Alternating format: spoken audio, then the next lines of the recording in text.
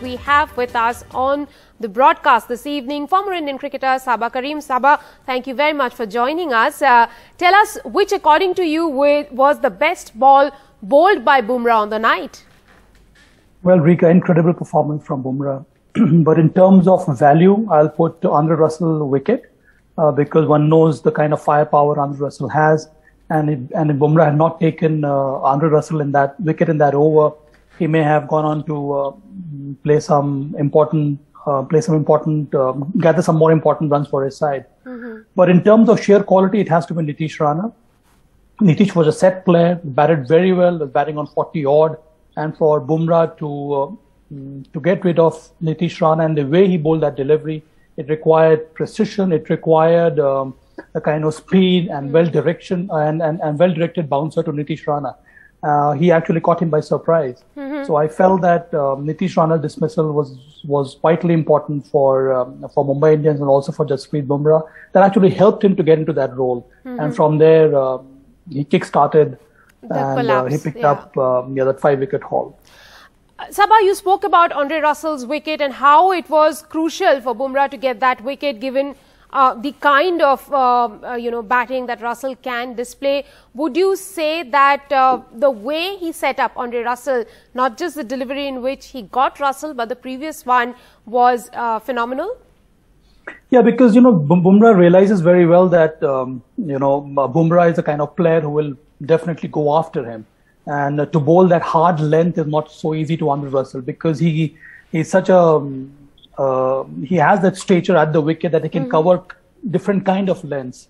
And once you get into that kind of a length from where Andre Russell can hit you to different parts of the ground, it is very important to have that kind of discipline. And for him to come back and bowl that delivery to Andre Russell really was excellent to watch. Beat him by speed, beat him by length. And that is what is required when you have to get rid of a player like Andre Russell, because in the last death overs, Andre Russell is such a dangerous player. And for Bumrah to come back and have that right kind of idea and to bowl with that kind of accuracy is not so easy. I'll have to ask you here, he came back after bowling just 1 over and then 10 overs had been bowled in between to hit that Yorker at the pace he did. What does it say of his mental and physical space? Long time coming, I would say that, Rika, because one expects Bumrah to fire all the time. And I think that is why Bumrah is such a champion bowler in all 3 formats of the game. He has done that so many times before this as well.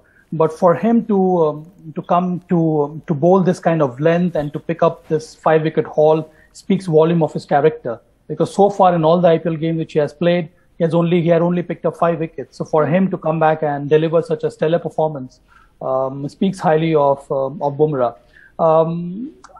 So not only with the new ball, but also with the kind of, after the 10th over, for him to bowl with that kind of firepower and that kind of speed, it was quite heartening to see Bumrah come up with that kind of an over, Rika. You mentioned about the final over, the way he served up a cocktail of short balls and Yorkers, giving away just 1 run. How would you really describe the way, he bowled that final over to, restrict Kolkata?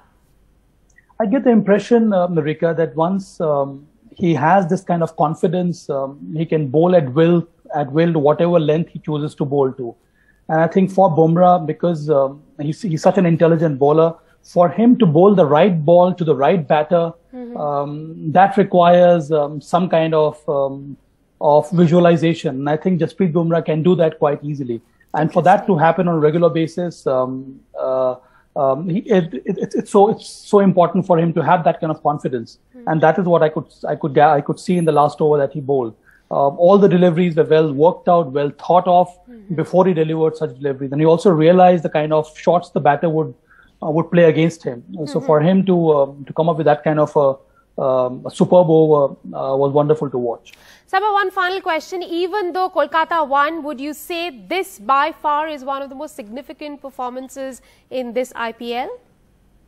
Yeah, from Bumrah's point of view, yes. From his perspective, it was good to see him come back. He hasn't had a brilliant season so far. But even after the IPL, there's some important games coming up leading up to the World Cup T20.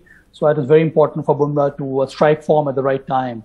So yeah, I think in the past several years that he has played IPL and even T20 international games, I think this has to be the number one on the list.